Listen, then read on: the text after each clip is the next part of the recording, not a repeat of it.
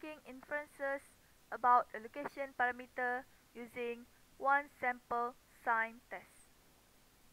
At the end of this topic, students should be able to first test hypothesis using the one sample sign test. Second, determine the test value using large sample approximation. This one sample sign test was reported by John Arbuthnot in 1710.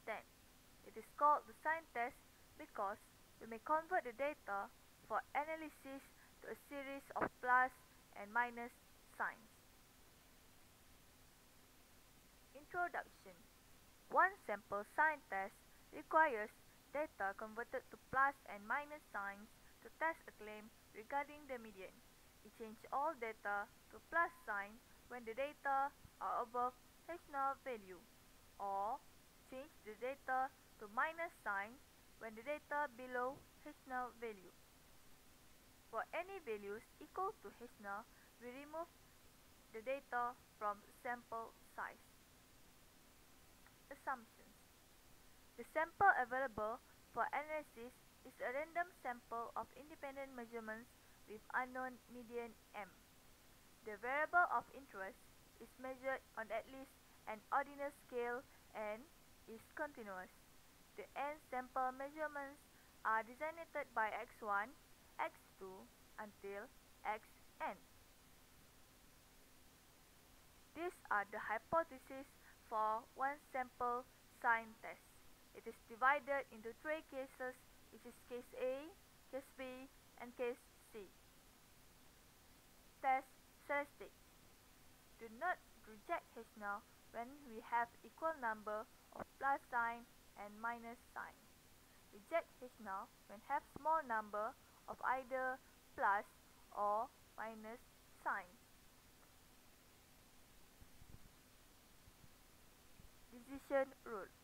For case A, reject H0 at the alpha level of significance if the probability is less than or equal to alpha over 2. For case B and C, we reject H0 at the alpha level of significance if the probability is less than or equal to alpha. Steps to solve problems. First, state the hypothesis. Second, compute the test statistic. Third, find critical value and make a decision. The null hypothesis will be rejected if the test statistic is less than or equal to the critical value, and then make a conclusion.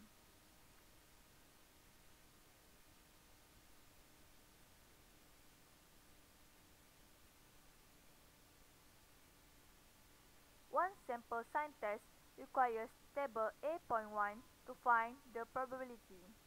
Further understanding about how to use the table will be shown in the example.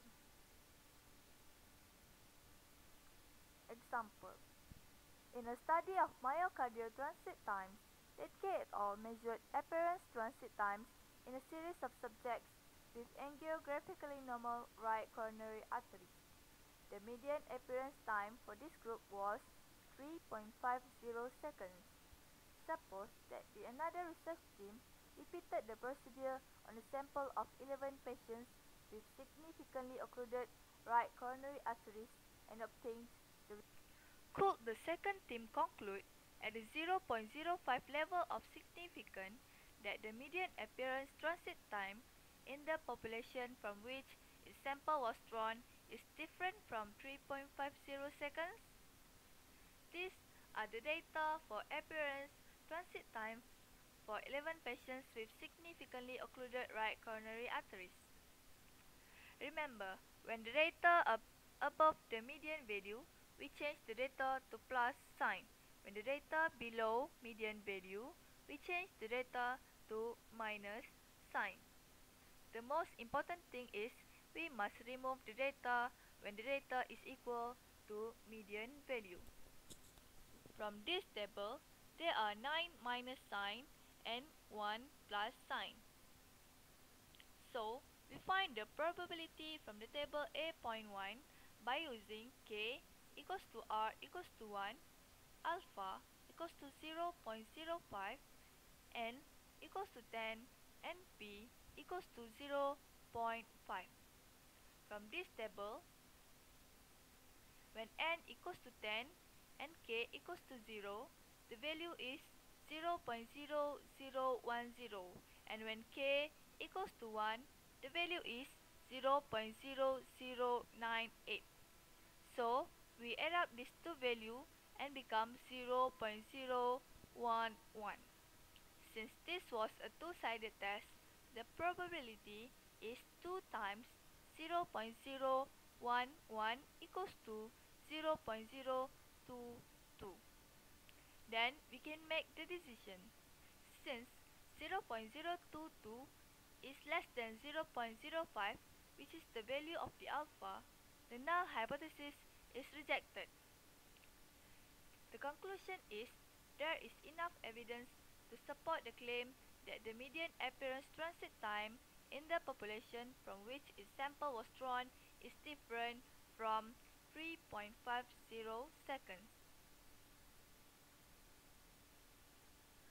For n equals to 12 or larger, we use this formula to find test value.